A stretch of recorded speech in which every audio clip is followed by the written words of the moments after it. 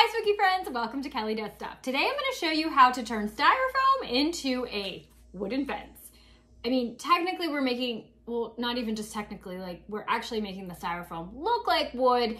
We would need some real spooktacular magic to turn it from styrofoam into wood. Now, the first time I did this was last year when I created a wooden fence for the Ghost Town section of my Halloween display, and the Ghost Town is kind of tucked into my Bayou and Haunted Hill section. Now, I've thought about doing a wooden fence for my Carnival section, which is quite large, so I'll probably just do a couple sections each year. So I'm gonna show you how to make your styrofoam look like a wooden fence, and once you've got this technique, you can make any type. You can make wooden pillars, wooden beams, whatever you want, and of course, you can make it for Halloween. You could do this for Christmas. Once you've got this technique down, you can just go to Creative Town.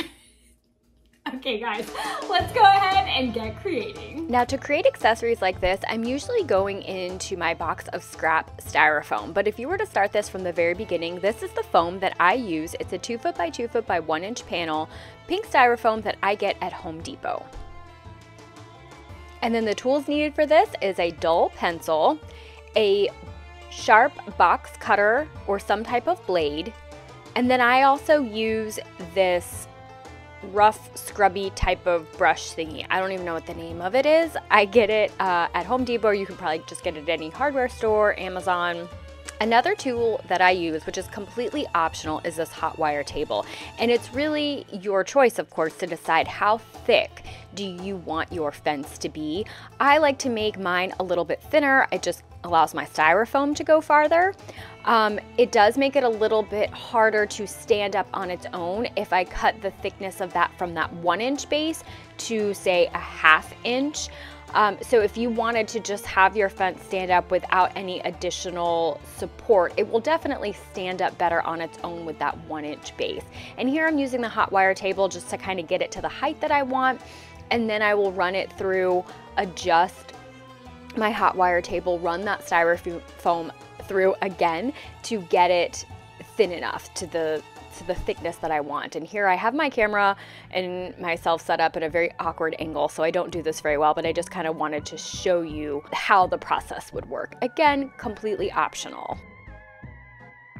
Once you have the styrofoam to the size that you want, you're going to create the planks of wood using that dull pencil. I do mine about every 1/4 of an inch. You don't need to press very hard. You're just creating that impression into the styrofoam. And again, that's why I love this styrofoam, because you can do a lot with just some simple tools. Of course, if you do have hot wire tools, you could create this project using those as well. Next, it's time to use the blade to create grains of wood, and depending on the stroke that you use, the pressure, and the angle at which you hold the blade in the styrofoam, you can get some different looks. And you just mark it up as much or as little as you want.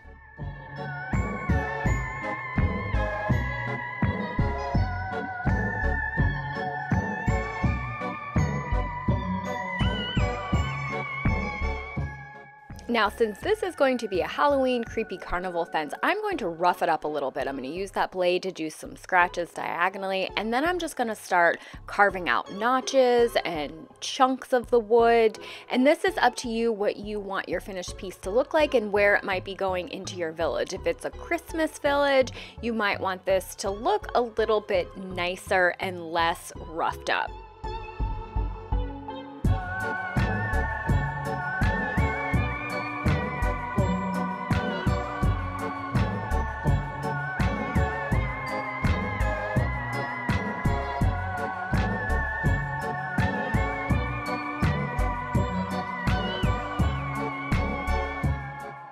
Next, I use this coarse brush to create additional grain detail, scraping across the styrofoam, and I make sure that I change the pressure and the direction and the stroke, how I'm using the brush as it goes across the styrofoam.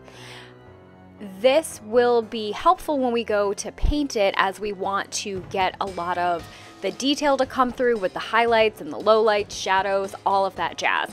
Another thing that I will do is just press that brush directly on top of the styrofoam without any sort of scraping motion. Those bristles will go in and create little indentations, little dots and circles of wood, and that just creates more interest in more detail to your fence.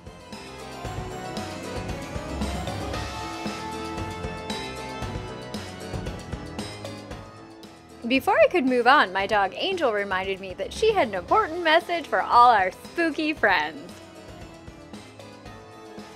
Once you're satisfied with the look of your fence, it's time to paint it. I like to do a base coat of a dark brown, and the way that I like to get my brown is to actually mix the black and brown. I just like this tone and shade the best versus buying a dark brown color.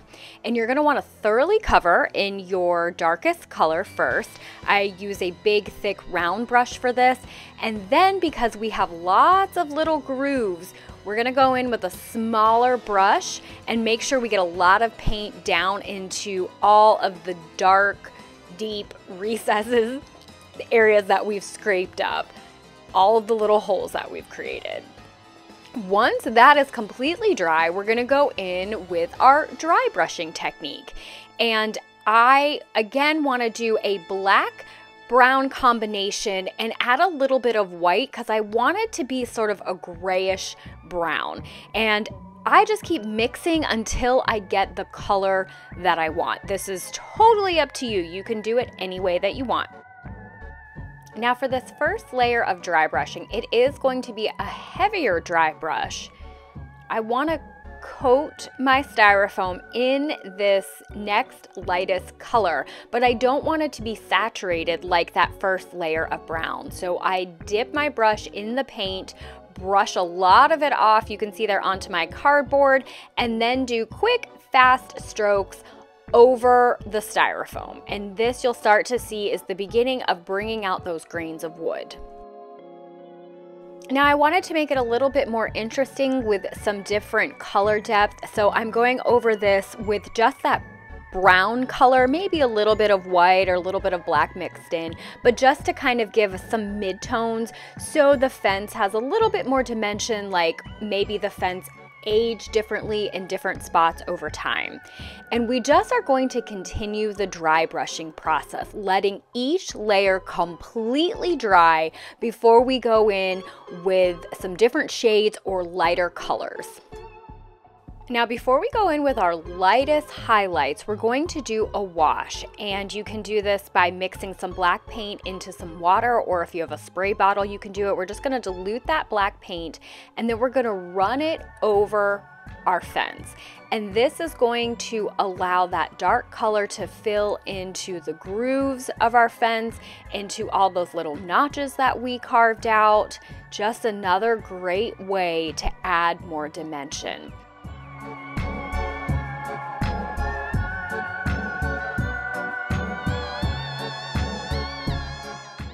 And then you're going to dab it away with a paper towel. This will take that dark wash off of the top surface part of it, but allow it to stay behind into all of those grooves.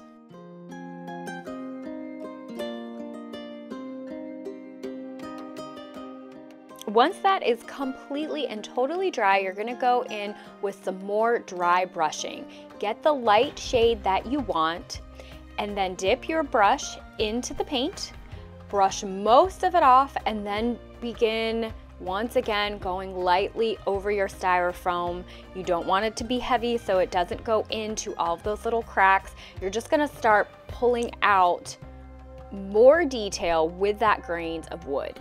There is no particular rhyme or reason to this. I like to do it quickly, roughly, so I'm not thinking too much and accidentally creating any sort of pattern to it. You might want to do certain areas where you've got a lighter section and then a darker section. Really, I just kind of go with it, put on some music, have some fun with this, and I will do layer upon layer upon layer.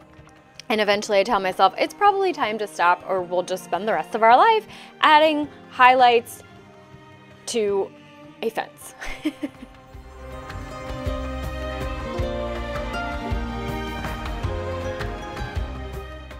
One of the most important things to remember when doing dry brushing is to make sure that you let each layer completely dry before going in with the next lightest shade. Otherwise, you just end up blending your colors. And the lighter shades are really meant to bring out the detail, to highlight the different ridges and kind of the topmost elevation, I guess you could say, of the Styrofoam. Another thing to remember, as you get lighter and lighter shades, put less and less paint on your brush. You just want to get drier and drier. Go lighter, and then if you need to add more, you can always go back in over and over and over again. But as you get lighter, do less paint. So here you can see why it's important just to have a little bit of paint on that brush, because as you go over the deep cutouts, the paint won't seep in to the darker areas and will just brush over the edges. So it's kind of like an effect of outlining. It helps that darker area look even darker.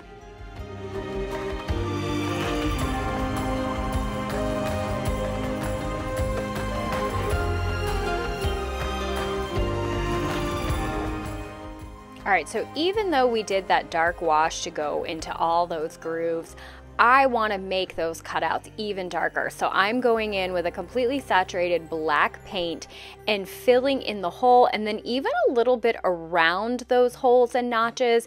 And then I'm going to drag the paintbrush down around those notches just to create a little bit more depth and dimension. I just kind of go round and round, add some more dark color, add some more light.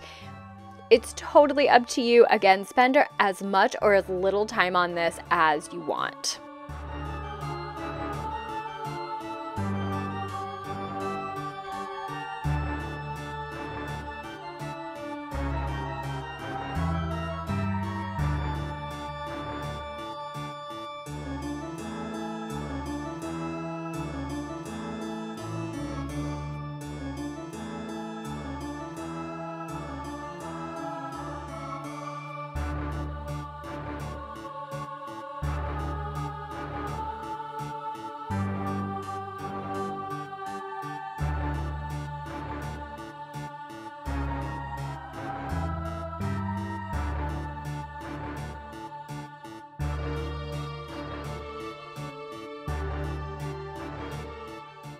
And then here we go again. Once I've added all of that dark detail in that I like, I'm going back in, dry brushing some lighter shades in different colors to help blend that, help that not look so stark and contrasty.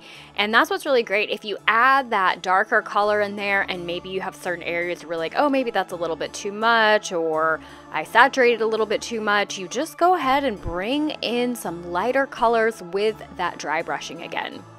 And you just keep doing it until you feel like it's good.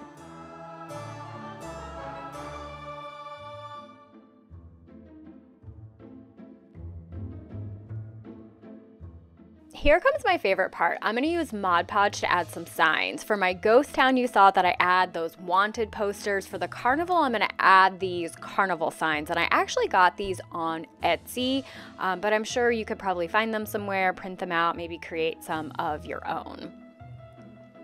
And I was thinking about this, if you wanted to do it for Christmas, you could do like a Christmas tree farm, or maybe if it was a North Pole village, you could do something where like the reindeer live.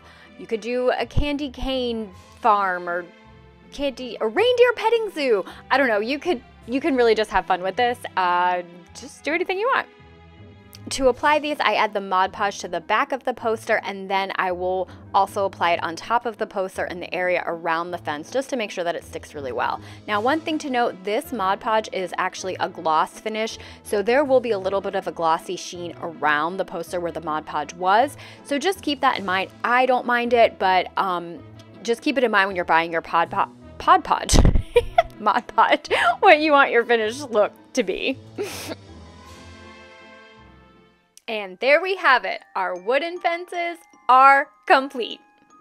Let me know what you guys think, and let me know if you are planning to or make any types of fences for your Christmas village or your Halloween village. Let me know of any other types of projects that you'd like to see. I have so many ideas. It's just a matter of filming them and editing and getting them up. I want to thank you so much for watching. I hope that you will consider subscribing. A huge thank you to everyone who has subscribed. I love sharing these videos with you all. I love hearing your fantastic creative and village and holiday ideas. Please consider sharing this with 5 or 10 spooky friends. I look forward to seeing you guys next time, and happy creating!